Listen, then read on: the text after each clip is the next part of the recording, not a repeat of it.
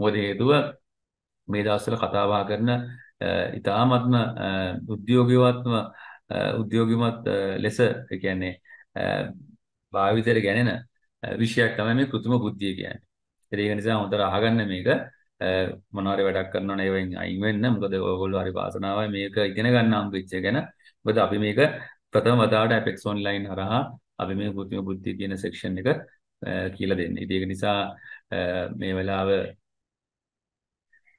ඔව් හැකින් ගැන එක්ස්ප්ලেইন කරනවද කියලා අහුවා තියෙනවා. ඇත්තටම මම ඒ ගැන වෙනම සෙක්ෂන් එකක් හැටියට අරන් කරන්න ඕන පුතා. මොකද අපිට දැන් කාලය ගැන ඔයාලා දන්නවා කියලා දෙන්න ගියොත් සෑහෙන වෙලාවක් යනවා. නමුත් අපි මේ කෝස් එක යන අතරතුරදී මම ඒක මගේ ඔළුවේ තියෙනවා. මම ඒක නෝට් කරගන්න. ඒ සම්බන්ධව කෙටි ෂෝට් නෝට් එකක් ඔයගොල්ලන්ට දෙන්න. දීලා මම ඒක උත්සාහ දරන්න මේ කෝස් එක ඇතුළටම ඒක ගැන යම්කිසි දැනුමක් ලබා දෙන්න. හරි? ඒක නිසා බය වෙන්න එපා. මම කියලා දෙන්නම්. right. දැන් artificial intelligence. දැන් අතරම මේ විෂය ටිකක් මේ ප්‍රසිද්ධ සහ මම හිතන්නේ ජනප්‍රිය විෂයක් වෙලා තියෙනවා.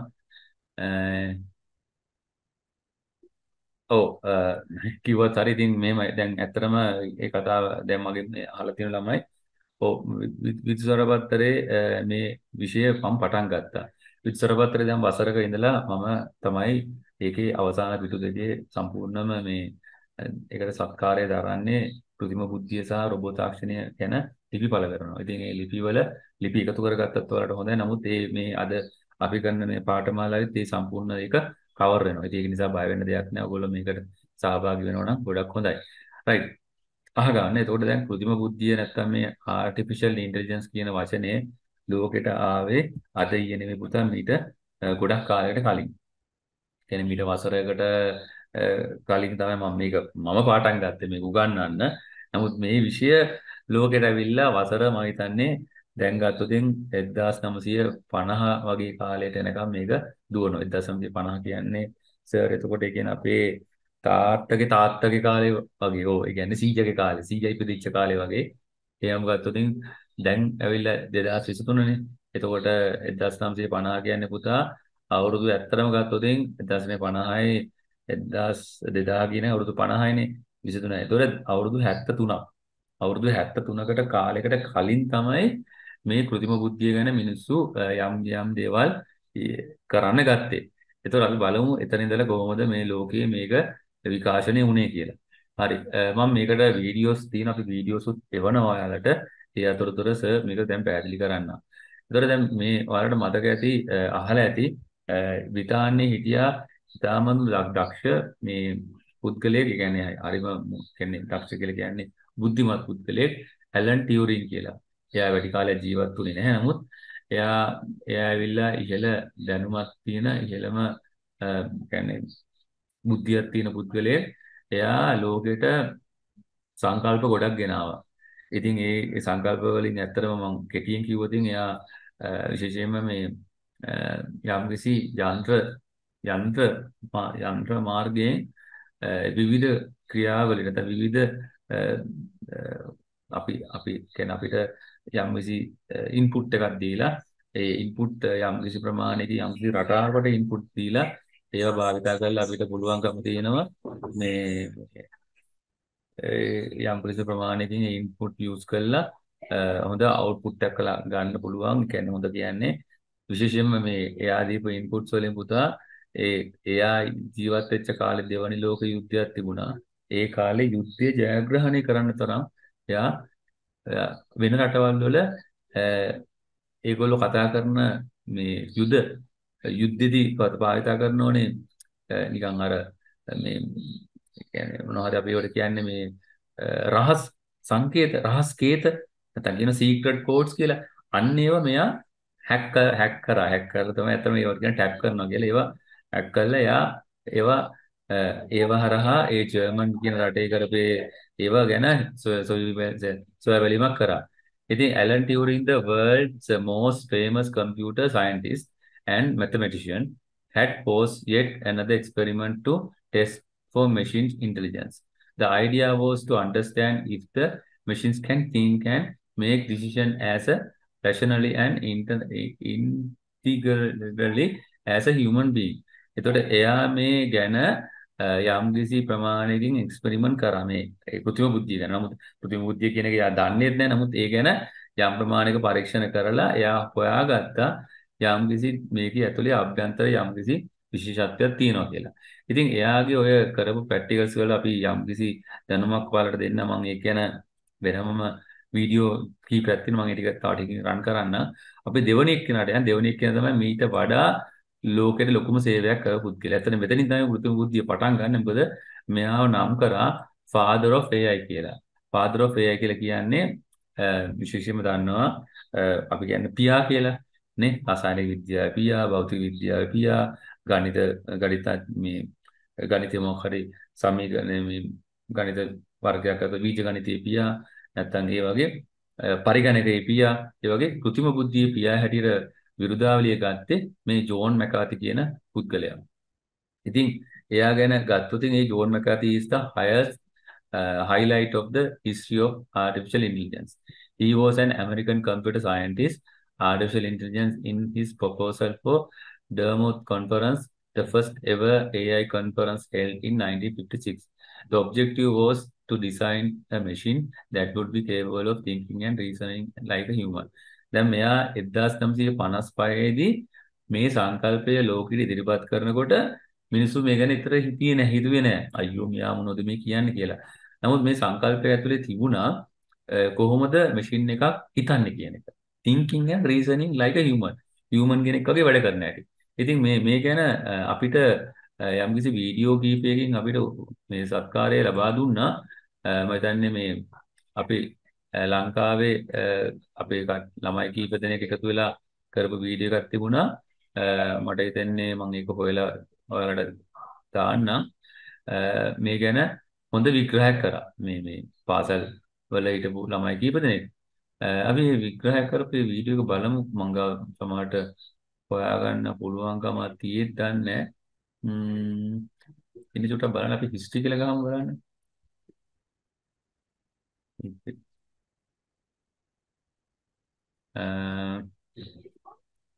right videos අපිට ඇත්තටම කීපයක්ම තියෙනවා මේකේ වීඩියෝස්. මම ඒ වීඩියෝස් ටික ඔයාලට එමිසර එවන්නම්. මේ මොකද ඒවා ඔයාලට අනිවාර්යෙන්ම වැදගත් වීඩියෝස් බලලා ඒ දැනුම ලබා ගන්න එක. මොකද ඒ හරහා ගොඩාක් මේ කෘත්‍රිම බුද්ධිය කියන විෂය ගැන හොඳ අවබෝධයක් ඔයාලට ගන්න පුළුවන්. මොකද මට වීඩියෝස් මම ගොඩක් දේවල් ඔයාලට එවනවා.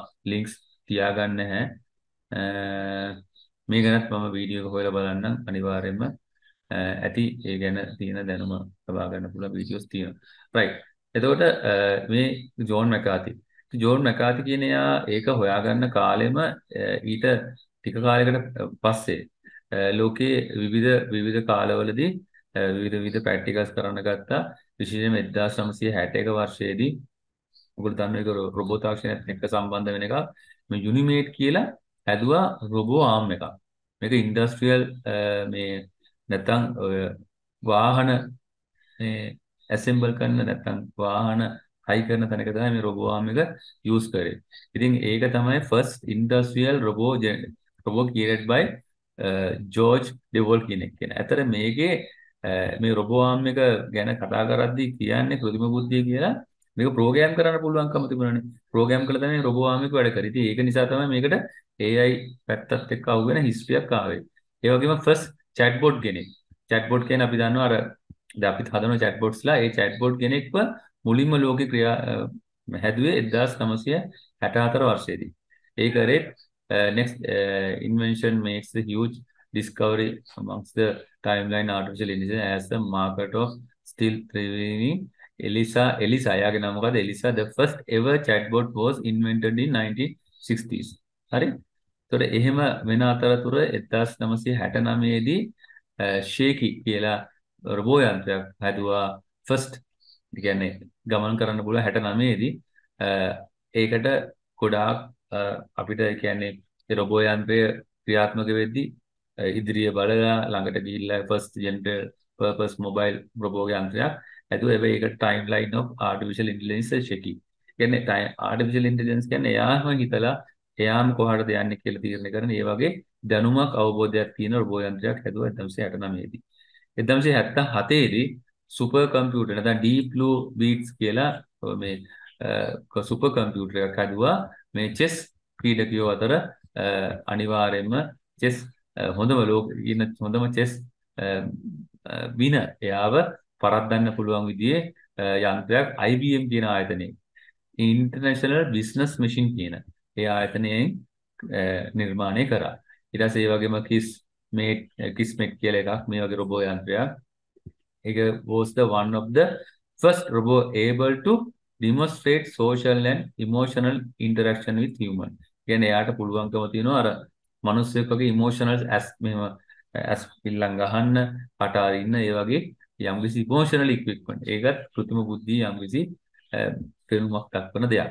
2002 දී හැදුවා වැකියුම් ක්ලීනර් එකක්. ඒක ඔයගොල්ලෝ දන්නවා ගොඩාක් AI යූස් කරලා තියෙන වැකියුම් ක්ලීනර්ස් වලට අද කාලෙත් එම අද කාලේ ගොඩාක් රටවල මේවා යූස් කරන පුතා ඒවා පැය 24ම වැඩ කරනවා. ඒ කියන්නේ මිනිස්සෙක් ඇවිල්ලා ක්ලීන් එකේ තියෙන ටික සුද්ධ කරලා පැත්තකින් දානකම් ඒ රොබෝ යන්ත්‍රය වැඩ කරනවා. ඒ කියන්නේ එයා නිතරම කරන්නේ ක්ලීන් කරලා ඇවිල්ලා මෙතන එයාගේ charging බේර් එකට ගිහිල්ලා charge වෙන්න කනෙක්ට් වෙනවා. ඊට පස්සේ අයිමත් charge එක ඉවරනස අයිමත් එයා ඔටෝ ඩිස්කනෙක්ට් වෙලා ගිහිල්ලා අයිමත් ක්ලීන් කරලා එනවා.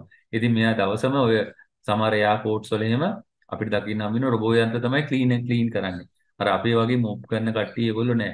මේගොල්ලෝ පැය 24ම එහෙම හැමදාම කැරකි ක්ලීන් කරනවා. ඉතින් ඒකත් කෘත්‍රිම බුද්ධිය යම්කිසි බලපෑමක් තියෙනවා. ඒ වගේම IBM Watson කියලා තවත් මේක ඇත්තටම හරි ප්‍රසිද්ධ IBM Watson කියලා අහලත් ඇති. ඒකත් කෘත්‍රිම බුද්ධිය සම්බන්ධ කරපු මේ විශාල කම්පියුටර් නැත්නම් මේ සර්වර් ප්ලාන්ට් එකක්. ඒකේ ඕනම ප්‍රශ්නයක් අහද්දි ඕනම වෙලාවක උත්තර ලබා දෙනවා. දැන් ඇත්තටම අලුත්ම එක තමයි ChatGPT. ඒක ගැන මම දැම්මෙත් නෑ. නමුත් ඒක තමයි ලේටස්ට්ම කෘත්‍රිම බුද්ධිය තියෙන උපකරණය. 2014 දී Alexa කියන රොබෝ යන්ත්‍රය ඔය ඔයගොල්ලෝ අහලා ඇති මේගොල්ලෝගේ කාගේද Amazon ආයතනයෙන් හදපු Alexa රොබෝ යන්ත්‍රය ගොඩාක් ජනප්‍රිය වුණා. Alexa is a virtual assistant artificial intelligence system developed by the Amazon කියන ආයතනය. එයාට අපි කිව්වම hi Alexa, can you tell me how to go to candy කියලා. එයා නුවරට යන විදිය you have to get into the ඒතොර එයා are you going by bus or by on foot or නැත්නම් by train or by flight කියලා. එතකොට ඒ යන විදියට එයා ඩිරෙක්ෂන් එක දෙනවා. ඉතින් ඒ වගේ Alexa කියනවා Alexa I am very hungry, can you order a pizza කියලා කිව්වොත් එයා pizza එක order කරන තැන ඉඳලා ඔක්කොම අපිට පැහැදිලි කරලා දෙනවා.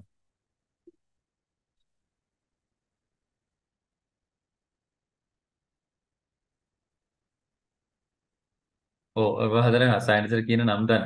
ඔව් ඒ පුතා මෙහෙම සයන්ටිස්ට්ලා ගොඩාක් ඉන්නවා. අපි දැන් ඉස්සරහදී බලමු. ඒ කියන්නේ චීන රටේ ඉන්නවා, ජපාන් රටේ ඉන්නවා, යුරෝපයේ ඉන්නවා, ඇමරිකාවේ ඉන්නවා. ඒගොල්ලෝ ගැන අපි වෙනම කතා කරනවා. හරි ඉදිරියේදී. ඊපස්සේ Siri රෝබෝ කියලා යන්ත්‍රයක් අපිට ලෝකේ නිර්මාණය කළා 2011 වර්ෂයේදී. ඒකත් ඉතාමත්ම සාර්ථකයි. මේ වගේ පුද්ගලයෙක් හදලා virtual assistants දාලා කතා කරන්න පුළුවන් voice කියන්නේ කතාහඬින් කියන දේ ඉදිරිපත් කරන්න පුළුවන්.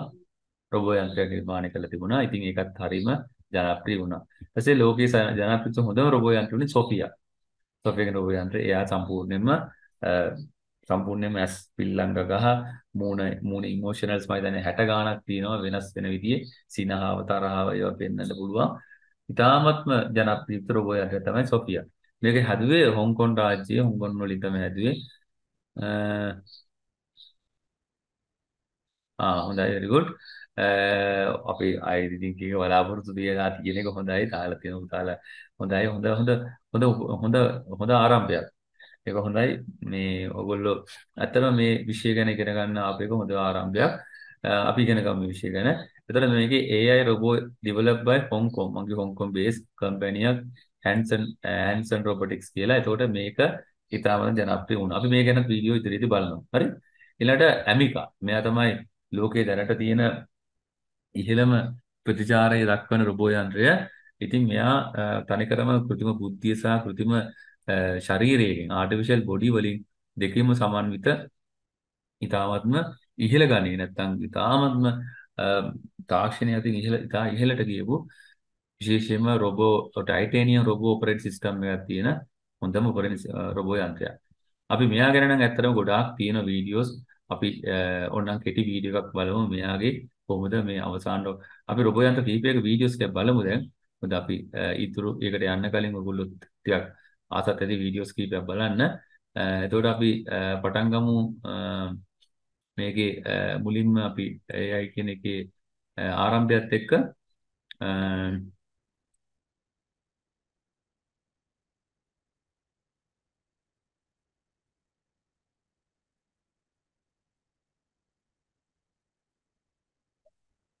right අපි බලමු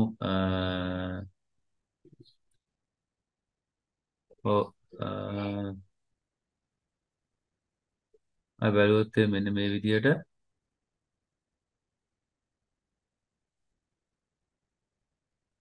right අපි බලමු විශේෂයෙන්ම මේ ගැන සාකච්ඡා කරන වීඩියෝ එකක්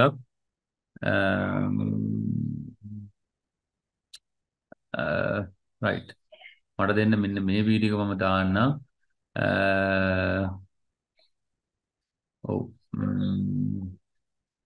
වීඩියෝස් ගොඩක් තියෙන එකයි මම මේ වීඩියෝ එක හොයන්නේ මොකද අපිට කියන ආටිෆිෂල් ඉන්ටෙලිජන්ස් කියන මම කිව්වේ ගොඩක් අපි ගොඩක් ඔව් මේ ඉන්නේ ඇමිකා රොබෝ යන්ත්‍රය ඊට කලින් මම බැලුවා ඔයාලට පෙන්눔 කරන්න පුළුවන් වීඩියෝ එකක් මේ විෂය ගැන ලංකාවේ කරපු වීඩියෝයක් තිබුණා මේ ලංකාවේ ඉස්කෝ පාසලක ළමයි කීප දෙනෙක් එකතු වෙලා මේකේ හිස්ටරි නැත්තම් මේකේ ඉවොලුෂන් ගැන කරපු එකක් මට ඒක හොයාගන්න පොඩ්ඩක් අමාරු ගතියක් තියෙන මොකද වීඩියෝ වැඩි ඒක නිසා මම මේ ඉස්සෙල්ලා අපි AI ගැන මෙන්න මේ වීඩියෝ එකෙන් බලමු පටන් ගමු බලන්න Artificial intelligence. Some of you might have known about this and some are maybe still confused. Don't worry my friends. Here I am to dispel your doubts. Let's start with the definition. The intelligence demonstrated by machines is known as artificial intelligence. Artificial intelligence has grown to be very popular in today's world. It is the simulation of natural intelligence in machines that are programmed to learn and mimic the actions of humans. These machines are able to learn with experience and perform human-like tasks. As technologies such as AI continue to grow, they will have a great impact on our quality of life. If you ask what artificial intelligence is, then the short answer to this is that it depends on who you ask. A layman with a fleeting understanding of technology would link it to robots.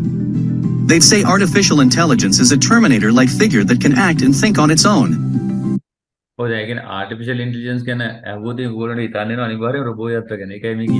you ask about artificial intelligence to an AI researcher, he would say that it's a set of algorithms that can produce results without having to be explicitly instructed to do so.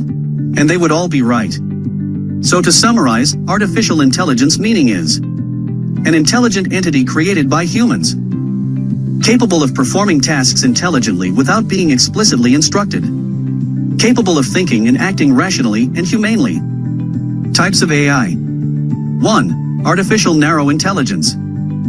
2. Artificial general intelligence. 3. Artificial superintelligence. Artificial narrow intelligence is the most common definition. They have narrow capability. Right. Past user data to recommend what movie a user. Artificial intelligence ගොඩාක් විස්තර තියෙනවා. මම හිතන්නේ මම හොඳ video එකක් තෝරලා දෙන්නම්. අපි ඇමිකා ගැන බලමු. ඇමිකා කියන්නේ මේ අර අලුත්ම මගේ රොබෝ යන්ත්‍රය ගැන. Artificial intelligence AI and humanoid robots are two cutting-edge technologies that have the potential. Artificial intelligence AI and humanoid robots are two cutting-edge technologies that have the potential to revolutionize the way we live and work. AI refers to machines that are capable of learning, reasoning, and problem solving, while humanoid robots are robots that are designed to look and act like humans.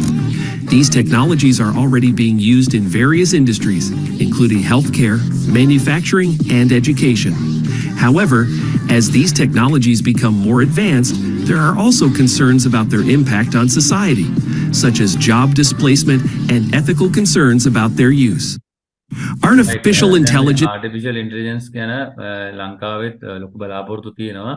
මට ඊයේත් මේ news නැත්නම් මේ ප්‍රවෘත්ති වලට ගියා ලංකාවේ ඉදිරියේ ලොකු කියන්නේ අධ්‍යාපනයේ සෞඛ්‍ය සහ විවිධ කර්මාන්තවලට මේක භාවිතයට ගන්නවා කියලා තියෙන නිසා අපි බලමු ඉස්සරහට කොහොමද මේක ක්‍රියාත්මක වෙන්නේ කියලා. මට මේකේ මේ අර කියන අවශ්‍ය කරන වීඩියෝ එක හොයාගන්න ටිකක් අපහසු මම හොයලා දෙන්නම් මේ ලංකාවේ ළමයි වගේක් කරපු වීඩියෝ එකක්. ඒ වගේම මේකේ තවත් වීඩියෝස් ගොඩක් තියෙනවා. මම ඒ ටිකත් වෙලාවට ප්ලේ කරන්න.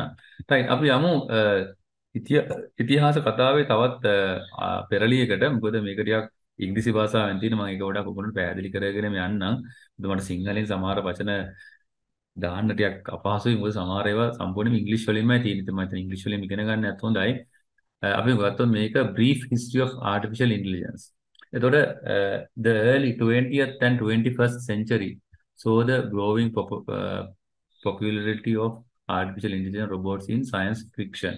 කියන්නේ science fiction කියන්නේ ඔයගොල්ලෝ හිතා ගන්න මෙහෙම දෙයක්. දැන් ඔයගොල්ලෝ පොඩි කාලේ චිත්‍රපටි බලලා තියෙනවනේ කාටුන් චිත්‍රපටි. ඒවයි සමහර වීර චරිත නිකන් අර උඩින් එන්නේ මෙහෙම කරලා ඇවිල්ලා නිකන් මේ අත් දෙකම විශ්ව ගමන නිකන් උඩ යන්න පුළුවන්. ඒ වගේ ඒවා තියෙන්නේ නේ. නිකන් හිතනකොට හිතන තැනට යන්න පුළුවන්.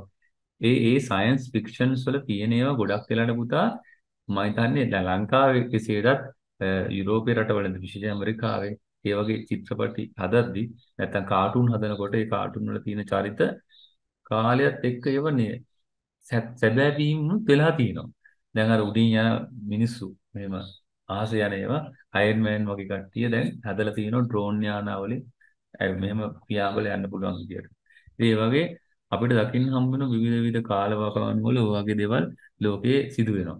By 1950 ඒ කියන්නේ 1950 දී there was a generations of scientists, mathematicians and philosophers and other like-minded individuals who contributed to foundation of machine science. These people had concept of artificial intelligence currently integrated in their minds. එතකොට මේගොල්ලෝ තමයි මේක නිර්මාණයට මූලික දායකත්වය දුන්නේ. විශේෂයෙන්ම British මැථමැටිෂියන් Allan ටියුරින්. එයාගේ thinking machine එකක් එයා නිර්මාණය කරා. ඉතින් ඒ වගේම 1950 සහ 1970 අතර කාලයේදී ගොඩක් මේ කාලයේ ලොකු පරීක්ෂණ නැත්නම් මේ සොයා ගැනීම සිදු වුණා. කෘත්‍රිම බුද්ධිය හැඳින්වීම සඳහා යෙදෙන ඉංග්‍රීසි වදන්හි නිර්මාතෘ ජෝන් මැකාති ඒ අර්ථ දැක්වේ බුද්ධිමත් යන්ත්‍ර නිර්මාණය කිරීමේ විද්‍යාව සහ ඉංජිනේරු ක්‍රියාවලිය ලෙස හැඳින්වීමේ හැටි. කියන්නේ පුතා ඉස්සර කාලේ දැන් මේ කෘත්‍රිම බුද්ධිය ලෝකෙට ආපුම කාලේ කෘත්‍රිම බුද්ධිය කියන වචනේ අර්ථ දක්වන්න යම්කිසි නියම අර්ථ දැක්වීමක් ඇත්තටම ඒගොල්ලන්ට අඳුරගන්න බැරි වුණා. ඉතින් ඒ කාලේ මිනිස්සු අර්ථ දැක්වේ මේ විදිහට. මොකද අර්ථ දැක්වේ? ඔව් කෘත්‍රිම බුද්ධිය අර්ථ දැක්වේ මේ විදිහට. බුද්ධිමත් යන්ත්‍ර නිර්මාණය කිරීමේ විද්‍යාව. ඒක හරි හොඳ වචනයක්. දැන් කවුරු හරි ආවොත්ෝගේ පුතා මොකද්ද AI කියන්නේ? දැන් සමහරට ඕගොල්ලෝගේ ගෙදර ඥාතියෙක් කියම ආවොත් ගෙදර නැත්තම් ඕගොල්ලෝ කතා බහ කරදී යාළුවෙක් වුණත් ආන්න පුළුවන්. ඔයා යනකොට AI ඉගෙන ගන්න. මොකද්ද AI කියන්නේ කියලා. ඒතර ඔය කෙලින්ම කියන්න පුළුවන් මේ අර්ථ දැක්වීම දැනට මොකද්ද? කියන්නේ තවත් අර්ථ දැක්වීම ඉගෙන ගන්න ඉස්සරහට. අර්ථ දැක්වීම තියෙන 10ක් විතර. හරිද? මේ හොඳම අර්ථ දැක්වීම හොඳම අර්ථ දැක්වීම ඉදිරියේදී දැනගන්න පුළුවන්. නමුත් මේ වෙලාවට හොඳම අර්ථ දැක්වීම තමයි පුතා කවුරු හරි වොත් කෘත්‍රිම බුද්ධිය කියන්නේ වාට කියන්න පුළුවන් බුද්ධිමත් යන්ත්‍ර නිර්මාණය කිරීමේ විද්‍යාව. බුද්ධිමත් යන්ත්‍ර නිර්මාණය කිරීමේ විද්‍යාව. දැන් ඔයගොල්ලෝ මම හිතනවා නෝට් එක විතරක්ම ළඟ තියාගන්න එපා පුතා. හැමතිස්සෙම ඔයගොල්ලන්ට පුළුවන් නම් ෂෝට් නෝට් එකක් ගහගන්න මේකේ. දැන් සර්ට ගහලා දෙන්න බෑ. ඔයගොල්ලෝ මේකේ පිටු තියෙන 21ක්. හරිද? මේ එක ටියුට් එක. එක දවසේ ටියුට් එක පිටු 21ක්. දැන් ඔයගොල්ලෝ බැලුවොත් සර් අපිට නිකන් පොඩි පොතක් වගේනේ. ඕ මේකේ තියෙන A4 size කොළ 21ක් කියන්නේ ඩබල් සයිඩ් ගත්තොත් කොළ 10ක් 11ක් තියෙනවා. ඒ කියන්නේ කොළ 11ක් ටියුට් එකක්.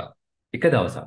දැන් ලබන සතියේ තවත් පිටු 20ක 21ක ටියුට් එකක් කියනවා කෘත්‍රිම බුද්ධිය.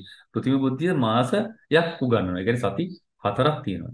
ඒකෙන් පළවෙනි සති දෙක අපි උගන්වන්නේ කෘත්‍රිම බුද්ධිය.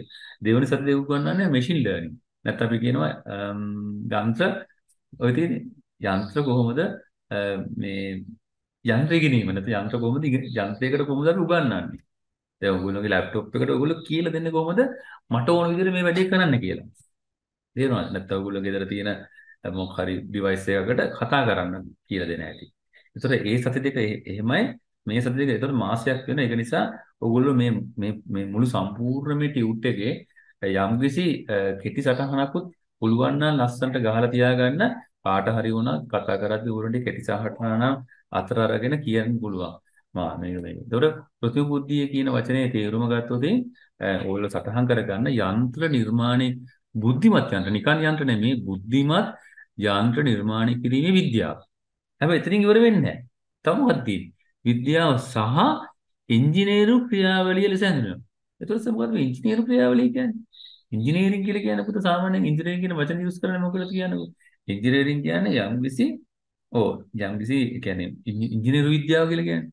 ඉංජිනේරින් දැන් ඔය මොරටු විශ්වවිද්‍යාලයට යන්නේ ගොඩක් අය මොනව කරන්නද? ඉංජිනේරින් ඉගෙන ගන්න. ඉංජිනේරු විද්‍යාව. නැතුව නිකන් ගිහලා මේ ලෙඩු බලන හැටි ඉගෙන ගන්න නැහැ නේ. නැත්තම් මේ accounts නැත්තම් ගිණුම් මුදල් අතේ සල්ලි අරගෙන බැංකුව වල වැඩ කරන එක නෙමෙයි කරන්නේ. ඉංජිනේරු විද්‍යාව. ඉංජිනේරු විද්‍යාව ඉගෙන ගත්තාම මොකද අපිට ලැබෙන්නේ? අපිට ලැබෙන පුතා මාර දැනුම. ඒ දැනුම තමයි මේ ලෝකය කොහොමද ගොඩ නැගිලා තියෙන්නේ. විශේෂයෙන්ම ලෝකය කියන්නේ ලෝකය හැදිලා තියෙන්නේ කොහොමද? ලෝකය හැදලා ලෝකයේ දවස් අපි දැන් ජීවත් වෙන පාරවල්, මංමාවත්, පාලම්, ගෙවල්, දොරවල්, යාන වාහන, ගොඩනැගිලි ඊට පස්සේ දැන් කොවිඩ් එකට ඕන කරන වැක්සින් එක කොහොමද හදන්නේ? ඉන්නත් ඒවට අදාළ කරන රසායනික ද්‍රව්‍ය කොහෙන්ද අරන් ආවේ? ඊට පස්සේ කැණීම් කටයුතු කළා ඒවෙන් රසායනික ද්‍රව්‍ය හොයන හැටි. ඊට පස්සේ වායු පදාර්ථ හැම දෙයක්ම මේ ලෝකයේ තියෙන හැම දෙයකටම ඉංජිනේරු විද්‍යාව අවශ්‍යයි. ඉංජිනේරු ක්‍රියාවලිය කියන්නේ මේ ලෝක පදාර්ථ ලෝකයේ තියෙන සීලුම ක්‍රියාවලි ගැන යම් අවබෝධයක් ලබා ගන්නවා නම් අනිවාර්යයෙන්ම ඉංජිනේරු ක්‍රියාවලිය ඉංජිනේරුවෙක් වෙන්නම ඕන. මම කියන්නේ ඉංජිනේර්ස්ලම වෙන්න කියලා. මම ඉංජිනේරුවෙක් වුණාම දැන් සර් ඇත්තටම බලන් ගියා සර් වැඩ කරන්නේ රජීය ආයතනයක දැන් වසර කාලයක තිසා සිට ඊට කලින් මම පිටර රැකියාව කරා පරිගණක ශාස්ත්‍රයේ දැන් මේ ලංකාවේ පරිගණක ශාස්ත්‍රයේ නැත්තම් කම්පියුටර් මේ අපේ තොරතුරු තාක්ෂණික අංශය රජීය ආයතනයක ඒකක මම ඉන්නේ පද්ධති ඉංජිනේරු වැඩේ. නැත්නම් අපි කියන ඉංග්‍රීසි වලින් සිස්ටම් ඉංජිනේර්. සිස්ටම් ඉංජිනේර කිව්වම මට අයිති වෙනවා විශේෂයෙන්ම පරිගණක සම්බන්ධ සහ නැත්නම් පරිගණක තුල තියෙන ගැටලු හાર્ඩ්වෙයාර් සොෆ්ට්වෙයාර් සහ නෙට්වර්කින් මේ ගැටලු සියල්ලේම ඒ කියන්නේ සංකල්පයක් හැටියට ඒවා අවබෝධ කරගන්න සිදු වෙලා තියෙන කුමක්ද කියලා තීරුම් අරගෙන ඒවට ක්ෂණික ප්‍රතිචාර දක්වලා ඒවා නිවැරදි කරන්න. ඉතින් ඒක නිසා මේක මනමත් තියෙන ඉංජිනේරු ක්‍රියාවලියක. right. එතකොට එහෙනම් බුද්ධිමත් යන්ත්‍ර නිර්මාණය කිරීමේ විද්‍යාව සහ ඉංජිනේරු ක්‍රියාවලිය මේ දෙකම මේක ඇතුලේ තියෙනවා. ජෝන් මැකාති විසින් මෙම පදය නැත්නම් මේ ටර්ම් එක හඳුන්වා දුන්නේ 1956 දී. අන්න. දැන් කවුරු හරි ඇහුවොත් කවුද පුතා ඉස්සෙල්ලාම කෘත්‍රිම බුද්ධිය ලෝකෙට හඳුන්වලා දුන්නේ? හොඳම වචනේ මොකද්ද? ජෝන් මැකාති. මතක තියාගන්න කවුද නම? ජෝන් මැකාති. එහෙනම් අද ඉගෙන ගත්තා කෘත්‍රිම බුද්ධිය ලෝකෙට හඳුන්වලා දුන්නේ ජෝන් මැකාති. කෘත්‍රිම බුද්ධිය කියන්නේ කියන එක එයා පැහැදිලි කරේ ලෝකෙට මේ විදියට. බුද්ධිමත් යන්ත්‍ර නිර්මාණය කිරීමේ විද්‍යාව සහ එහි ඉංජිනේරු ක්‍රියාවලියේ එකතුව. නැත්නම් ඉංජිනේරු ක්‍රියාවලිය කියන එක තමයි එයා කෘත්‍රිම බුද්ධිය සහ කෘත්‍රිම බුද්ධිය කියන වචනේ තේරුම හැදුවේ. එහෙනම් ඒක මතකතුව කියන්නේ. හරි. අර බුද්ධිමත් යන්ත්‍ර නිර්මාණය කිරීමේ විද්‍යාව සහ ඉංජිනේරු ක්‍රියාවලිය කියලා කිව්වත් ඇති නැත්නම් විද්‍යාව කිව්වත් ඇති. අර නමුත් අර කැලේ දැම්මම ඒක සම්පූර්ණ වෙනවා. රයිට් මම හිතන්නේ හොඳ දැනුමක් ලැබෙන්නේ නැතිනේ පොඩි කාලයකදී. රයිට් ඈත අතීතයේ සිට මිනිසා විසින් ලොකුම ගැටලුවක් මිනිසාට තිබිච්ච ලොකුම ගැටලුව තමයි සිතන්නේ කෙසේද? මොකද හිතන්නේ කොහොමද කියලා. දැන් මම දන්නවා ඔයගොල්ලෝ සමහරට ගියයි අපිටත් ඔය ප්‍රශ්න තියෙනවනේ කොහොමද හිතන්නේ කියලා පාඩම් කරන්න ඇටියෙම. සමහරවිට අපි පාඩම් කරන මේසෙ ළඟට ගිහිල්ලා හිතනවා කොහොමද දැන් පාඩම් කරන්නේ. ඒක ඒ කාලෙත් තිබිලා තියෙන ලොකුම ගැටලුව තමයි හිතන්නේ කෙසේද කියලා. How do we think? කොහොමද ඉංග්‍රීසියෙන් කියන්නේ? How do we think? යන දෙය. දැන් සිතීමේ ක්‍රියාව නැත්නම් සිතීමේ හැකියාව නිසා මිනිසාට යමක් තීරුම් ගන්න අනය කියන්න සහ හිරු දැක්වීමට පුළුවන් වුණා. ඒ කියන්නේ දැන් මෙහෙමයි. දැන් ඔයගොල්ලෝ දැන් පාඩම් කරන එක ගැන හිතන්නේ. එහෙම නෙමෙයි මං හිතන්නේ මෙහෙම කියන්නකෝ. දැන් ඔයගොල්ලෝ පාඩම් කිරීම ගැන නෙමෙයි මම මේ කියන්නේ. දැන් ඔයගොල්ලෝ වාඩි වෙලා කල්පනා කරන්නේ සර් දැන් කොහොමද අපි පාඩම් කරන්නේ? හෙට දැන් මෙච්චර මේවා තියෙනවා අරවා තියෙනවා මේවා තියෙනවා. දැන් ඒක හිතිල නෙමෙයි මේ කියන්නේ. මේ හිතන්නේ දැන් අපි හිතන්නකෝ ගැටලුවක් ගන්නකෝ. අපි තුමාක් හරි අපි හිතන්නේ මොනවා හරි ආයතනයක තියෙනවා අපි මේවා හදන්නේ යම්කිසි ව්‍යාපාර ශේෂ්ත්‍රයේනේ. ඒතර ආයතනයක තියෙනවා යම්කිසි ක්‍රියාවලියක්. ඒ කියන්නේ මොනවා හරි බඩු ගේනවා, පැක් කරනවා, අයිමත් ලොරියට දානවා, බඩු ගේනවා, පැක් කරනවා. දැන් මේක දිගින් දිගටම සිදුවෙන දෙයක්නේ. එතකොට මේ සිතීමේ මේකට අපිට දැන් යමක් කරනවා නම් මේකට ප්‍රතිඵලයක් ලබා දෙනවා නම් ඉස්සෙල්ලා අපි මේ සිතීමේ ක්‍රියාවලිය තේරුම් ගන්න ඕන. මොකද්ද මේ සම්පූර්ණ ක්‍රියාවලිය අපි තේරුම් ගන්න ඕනේ. තේරුම් අරගෙන අපි මේකට වැඩි දියුණු කරන්න. ඒ කියන්නේ දැන් මේක අපි තනකෝ මේ බඩු ගේනවා, පැක් කරනවා, බඩු අරන් එනවා, පැක් කරනවා, ඩෙලිවර් කරනවා. ඉතින් මේක මීට වඩා සාර්ථක කරගන්න ඕන අපි මේකට අනාවැකි ඉදිරිපත් කරන්න. අනාවැකි කියන්නේ මොනවද? ප්‍රෙඩික්ෂන්ස්. ඒ කියන්නේ දැන් අනාවැකි කියන්නේ දැන් මම හිතනවා මේ බඩු ගේන එක ඒ ගේන්නේ අපි හිතන්නකෝ මෙච්චර කාල ගෙනාවේ ලොරියකින්. නෑ ලොරියකින් නෙමෙයි බඩු ගේන්න ඕන. බඩු ගේන්නේ කෙලින්ම දැන් ලොරි වලින් ගෙනලා හරියන්නේ ওই ලොරි වලින් ගෙන ටික ටිකනේ. කෙලින්ම ගේනවා ලොකු අපි ප්‍රවාහනයට යොදා ගන්නවා දුම්රියක්. දුම්රියකින් බඩු ගේන එක. එතකොට අයින ප්‍රෙඩික්ට් කරනවා මෙහෙම තව ටිකක් ලොකු කරන්න බිස්නස් එක. දුම්රියකින් බඩු. එතකොට ගොඩාක් ගේන්න පුළුවන්. එතකොට ඒ වගේම ඒකට රීසනින් හේතු දක්වන්න. ඇයි ඒකෙන් ගේන්නේ හේතුව? හේතුව ගේන්නේ අපිට ලොකු ලාභයක් ලබා ගන්න. එතකොට දුම්රිය බඩු ගෙනාම ගොඩාක් ගෙනවා. එතකොට ගෙනල්ල වෙනද හදුවේ පොඩි ෆැක්ටරි එක දැන් ෆැක්ටරි 10ක් විතර ගහනවා. ඒ වගේ විශාල බඩු ප්‍රමාණයක්. එතකොට අපිට ලොකු ආදායමක් ගන්න පුළුවන්. ඉතින් මේ කෘත්‍රිම බුද්ධිය භාවිත කරන්න පුතා ගොඩක් වෙලාවට ව්‍යාපාරයක් තිබිච්ච ප්‍රමාණයට වඩා සාර්ථක කරගන්න. ඔපරේෂන් එකක් හිතුවට වඩා සාර්ථක කරගන්න. අධ්‍යාපනයේ යොදාගatti ඉගෙන ගැනීම කලින්ට වඩා හොඳට ඉගෙන ගන්න. ඒ කියන්නේ දැන් අපි ඉගෙන ගන්නවා හරි නැද්ද කියන එක. ඉගෙන ගන්න එක හරි නෑ නෙමෙයි.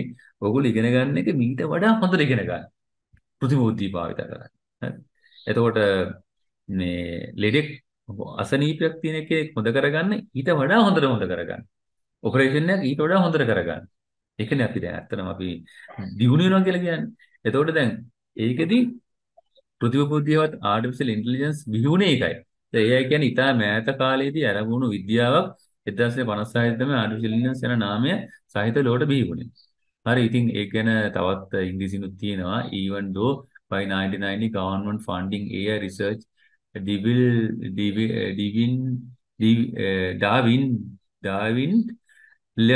Darwin-led research still flourished. ඒ කියන්නේ මෙහෙමයි දැන් ඕකට පුතා මේ ප්‍රශ්නයක් ඇති වුණා 1990 දී මේ ගැන පරීක්ෂණ කිරීම සම්පූර්ණයෙන්ම කාලයක් තුර සිදු වුණේ නැහැ. හරිද? lost ඒ කියන්නේ නැතර වෙලා තිබුණා. මොකද ඊට පස්සේ කාලයක් ගියාම අයමන් මේක පරීක්ෂණ කළා මේ ගැන දැනුම ලෝකෙට ලබා දුන්නා. හරි මේ ඉන්නේ ඒකට සහභාගී වෙච්ච සම්බන්ධ වෙච්ච විද්‍යාඥයවරු කීප දෙනෙක්. හරි ජෝන් මෙකාති, මින්ස්කි, ක්ලවුඩ් ෂැනන්, රේසොල්මෝනොෆ් ඒ වගේ කීක අය හිටියා. හරි. දැන් අපි එතනින් යමු පොඩ්ඩක් මේ වර්තමානයට අද කාලෙට. අද කාලේදී අපිට කෘත්‍රිම බුද්ධිය ගැන හොඳ විග්‍රහයක් හම්බුණා මේ දැන් මාසෙකට විතර කලින් තිබුණා සමිට් එකක්. ඒ සමිට් එකේදී ඒකෙදි කතා කර පුද්ගලයා ඒක නම් මං ගාව තිබුණා ඒ වීඩියෝ එක. මොකද ඒක අපි ටිකක් ප්‍රසිද්ධ පුද්ගලයෙක් මෙන්න මෙයා චුටක් මේක අහලා බලන්නකෝ. So we're calling it Generation AI because I really feel like this is a really, really special time. In fact, I got a text this morning from someone that said, what an amazing time we're living in. This is the best time ever to be alive. And so we called it Generation AI because I think we're all part of this generation that's actually going to form the future of the planet, the future of technology, the future of generative AI, machine learning, and data. So it's a really, really special time. We think every company in the future will be data and AI company. And the people that are here, you're representing those companies. You are those that will shape the future of the planet. I think with this kind of technology, we all can make the world much, much better. We can make everyone smarter. We can cure diseases, and we can just raise the standard of living. ඔය කියන්නේ ඔයාලා ඉන්න ප්‍රමාණයට වඩා smart කරන්න පුළුවන්. Diseases අසනීප තත්ත්ව ලෙඩ රෝග වලින් ඔයගොල්ලෝ බේර ගන්න පුළුවන්. හරි ඊට පස්සේ බලන්න කියන දේවල් හොඳට අහගන්න ඉන්න.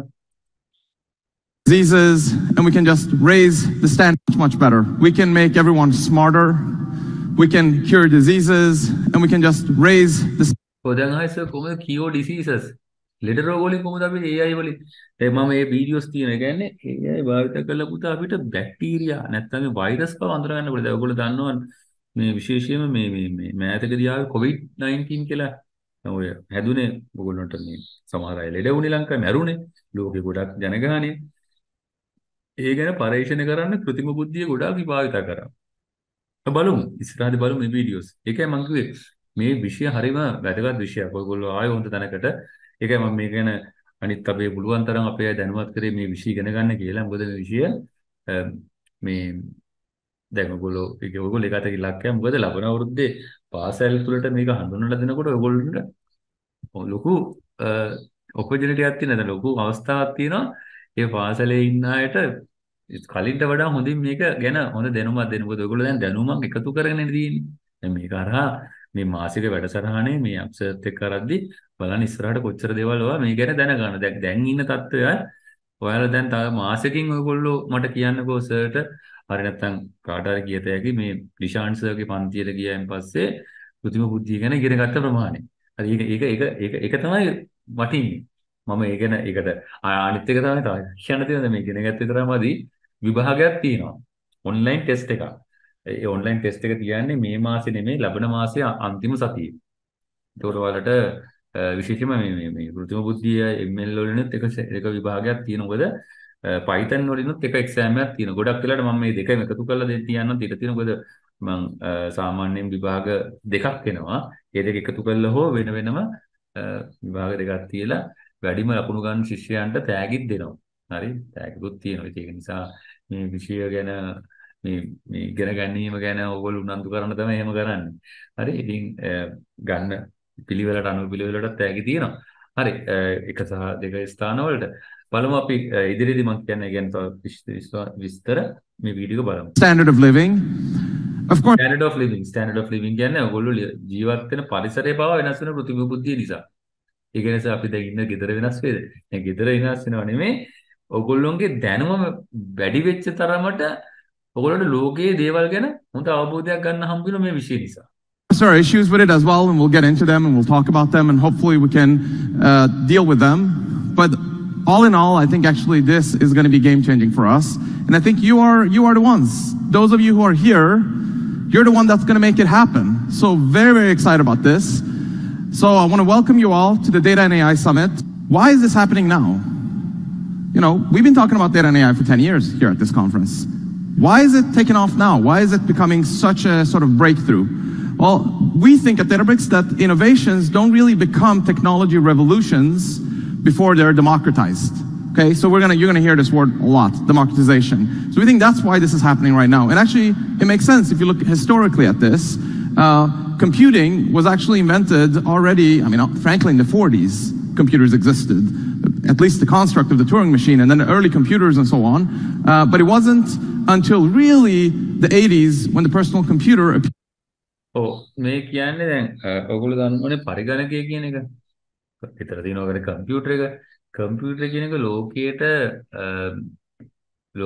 කියන්නේ කම්පියුටර් හොයාගත්තේ. කම්පියුටර් කියන එක දැන් ටෙලිෆෝන් එක හොයාගත්තේ ඇලෙක්සැන්ඩර් ග්‍රෑම් බෙල් වගේ. දුරකථනය හොයාගත්තේ එයා වගේ පරිගණකය සොයාගන්නේදී පුතා පරිගණකය නිකම් හොයාගත්තේ නැහැ. පරිගණකයේ විවිධ පරම්පරාවන් කීපයක් පරිගණකයේ නියම කියන්නේ හරියටම පරිගණකය හැදිලා ඉන්න භාවිතයට ගත්තා. දැන් ඔයගොල්ලෝ ඒ ගැන උගන්නයි මේ පාසල් වලදී. පරිගණක පරම්පරා කියලා කියන්නේ අපි කියන කම්පියුටර් ජෙනරේෂන්ස් කියලා. ඒක කම්පියුටර් ජෙනරේෂන්ස් මම හිතන්නේ 4-5ක් විතර ආවා මේකට එන්න. ඒ කියන්නේ පළවෙනි පරම්පරාව, දෙවෙනි පරම්පරාව, තුන්වෙනි පරම්පරාව, හතරවෙනි පරම්පරාව. දැන් අපි ඉන්නේ පස්වෙනි පරම්පරාවේ. තාම කම්පියුටර් ජෙනරේෂන් එක යනවා. ඉතින් මේ ඔය කාර්මික විප්ලවය වගේ තමයි. පළවෙනි කාර්මික විප්ලවය, දෙවෙනි කාර්මික විප්ලවය කියලා ආවේ. ඒතර මේ පරම්පරාවල් ගත්තම පළවෙනි පරම්පරාවේ පරිගණකවල තිබුණේ පුතා ඒක කියන්නේ පරිගණකයක් නෙමෙයි. දැක්කම පේන්නේ පරිගණකයක් නෙමෙයි විශාල ගියක්. ඔයගොල්ලෝ ගිය ගන්නකෝ මුළු ගෙදරම පරිගණකයක් වගේ. හරි? නිකන් මේක නිකන් අර මේ කෝච්චි මේකක් වගේ අර කෝච්චි එක එන්ජින් එක වගේ. හරි හයියෙන් සද්ද එනවා. විශාල මැෂින් එකක්. ඉතින් ඒක ඒ කාලේ වුණා දෙවෙනි පරම්පරාවේදී ඒක පොඩි වුණා. තුන්වෙනි පරම්පරාවේ තවත් පොඩි වුණා. හතර. දැන් පුතා ලැප්ටොප් එකක් ඩෙස්ක්ටොප් එකක් ගන්නට වැටුණා. ඉතින් මේ පෙන්නන්නේ කම්පියුටින් එක 1950 දී ආරම්භ කළා 1980 වගේ කාලේ වෙනකොට මේක පරිගණකය හරියට නිර්මාණය වුණා. හොඳ ප්‍රමාණික එක පරිගණකය නිර්මාණය වෙලා තියෙනවා. Appeared in everyone's home that it was democratized. Then suddenly everyone had a PC and they had the spreadsheets and, with DOS, Microsoft had developed, it became democratized. Same thing with the internet. Internet was actually a DARPA project in 1969 and none of us were using it, or none of our parents, probably maybe someone in the audience, but it wasn't until 1990s. ඔව් ඒ දැන් මේ කියන්නේ 1970 දී අන්තර්ජාලය ලෝකෙට විහිුණෙන් පස්සේ 1990 දී තමයි හරියටම මේක වෙබ්සයිට් හදලා වෙබ් බ්‍රවුසර් එක හදලා දැන් අන්තර්ජාලය සෑහෙන ඉහළ තැනක ඉන්නවා. ඉතින් ඔන්නෝක තමයි ඒකේ විකාශය. හරි? අපි බලමු දැන් කෘත්‍රිම බුද්ධි විකාශය. When Mark Andreessen, who actually will be here on stage for Fireside Chat tomorrow, invented the web browser, that it became really democratized and everybody got access to that using Mosaic or eventually Netscape. And now, same thing now. So AI has been around, for a very long time, right? Maybe 50s, 60s. But this wave of deep learning really started, I would say, in the early 2010s. And it's not until this year that really generative models are taken off because... Right. දැන් මේ කියන්නේ පුතා කෘත්‍රිම බුද්ධිය කියන එකත් දැන් අපි අර 1950 දී දැක්ක එක නෙමෙයි. දැන් මේ 2012 වර්ෂය වෙනකොට deep learning කියලා යම්කිසි දැනුමක් තමයි මිනිසුන්ට දුන්නේ. ඒතර හයි සර් deep learning කියන එක අපි උගන්වනවද අපිට උගන්වන්නේ නැහැ. deep learning කියන එක අපි උගන්වන්නේ නැහැ. හේතුව ඒක ටිකක් සංකීර්ණ විෂයක්. මොකද කෘත්‍රිම බුද්ධිය කියන එක කොටස් දෙකකට බෙදෙනවා. කෘත්‍රිම බුද්ධිය කොටස් දෙකකට බෙදෙන එකක් තමයි machine learning. ඒකට කියනවා අපි ML කියලා. deep learning. ඒකට කියනවා DL කියලා. ML සහ DL. මොකද කෘත්‍රිම බුද්ධිය කොටස් දෙකයි තියෙන්නේ. ML සහ DL. machine learning, deep learning. ඉතින් deep learning කියන එක ටිකක් සංකීර්ණ විෂයක්. ඒක නිසා අපි අපේ සිලබස් එකේ නැහැ. machine learning කියලා දෙනවා. ඒතර දැන් deep learning එක අපි කරන්නේ නැහැ. නමුත් ඒක තමයි පුතා 2012 වර්ෂය වෙනකන් ලෝකයේ ජයගත්තේ. හරි. එතකොට දැන් 2012 deep learning ජය ගන්න අතරතුරදී 2023 වර්ෂය වෙනකොට දැන් තව අවුරුදු 12 ඉඳලා ගත්තොත් ඉතින් අවුරුදු කීයක්ද 10 අවුරුදු 11කට පස්සේ ලෝකයේ තව මේ ගැන මිනිස්සු හොයලා අලුත් එකක් හදලා තිනවා ජෙනරේටිව් මොකද මොඩල්ස් කියලා. මොනවද ඒවට කියන්නේ? ජෙනරේටිව් මොඩල්ස්. ඒ කියන්නේ බ්‍රේන් එකත් එක්ක සම්බන්ධ කරලා තිනවා අපේ කොටස්. එතකොට ජෙනරේටිව් මොඩල්ස්. ඕකට අර එලන් මාස්ක් කියන පුද්ගලයා ලෝකේ අංක එකේ ඉන්නවා කෝටිපතියෙක්. එයා මොකද එයා මේ ටෙස්ලා ආයතන නිර්මාතෘ වගේම SpaceX කියන හන්දට ඔය මේ අභ්‍යවකාශයට ගොඩාක් රොකට්ස් යවලා තියෙන කෙනෙක් එලන් මාස්ක් කියලා. එයාත් මේ පැත්තේ ඉන්නවා. ජෙනරේටිව් මොඩල්ස් පැත්තට හරියට බරයි. අපි බලමු ජෙනරේටිව් මොඩල්ස් කියන්නේ මොකක්ද කියලා. දැන් මම මේ වීඩියෝ එක මම මෙතන නතර කරනවා. මේ කියන්නේ ඇත්තට ඔයාලට ඉතින් යාට දැනුම ටිකක් වැඩි. ඉතින් ඒක නිසා අපි යමු මේ ජෙනරේටිව් මොඩල්ස් කියන්නේ මොකක්ද කියලා බලන්න. ජෙනරේටිව් AI models learn patterns and structure of their input training data and then generate new data that has similar characteristic. ඒ කියන්නේ එයා කරන්නේ එයාට ඉන්පුට් කරන data input training data. අපි කියන්නේ ඇත්තට training data කියන්නේ මොකද්ද කියලා කිව්වොත් අපි යම්කිසි දැනුමක් විශේෂයෙන්ම අපේ කියන්නේ ඒවට ඇතුළත් කරනවා advanced transformer based deep neural network enable a number of generative AI system to notable for accepting natural learning prompts as input. දැන් මේ තියෙන ඒ වගේ එකක් what is generative AI කියන එක ගැන හොඳ අවබෝධයක් දෙන්න හොඳම දේ තමයි මොකද්ද best generative AI tools වගේක් ලෝකෙට ඉදිරිපත් කරලා තියෙනවා. ඒයින් එකක් තමයි පුතා මේ GPT-4 කියන එක.